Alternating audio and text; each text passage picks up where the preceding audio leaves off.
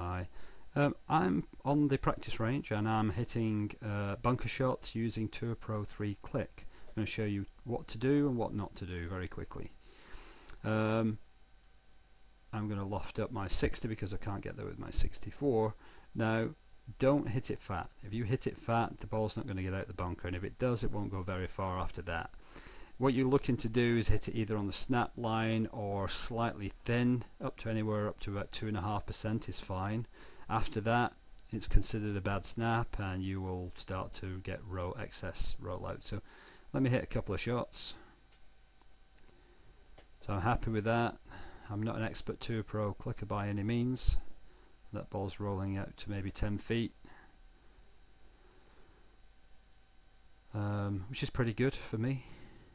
And a pretty good shot from a bunker from 65 feet, I would say. This should be even closer.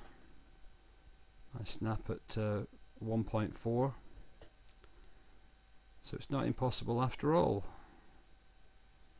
Let me hit one more, see how good or bad I can do. I'm very pleased with that. I'm gonna try and hit one. I mean, those are pretty decent snaps, but if you're playing the hardest level of the game, that's what you'd be expected to try and do. Let me see if I can hit one fat, and I'm going to hit one thin, just to show you basically how not to do it. So if you hit it fat, see, no power. Don't hit it fat. If I hit it thin, so let's say over that 3% mark. I actually hit another good shot there. Go figure. Let me try and hit it a little bit thinner than that. Okay, again, that's still pretty good.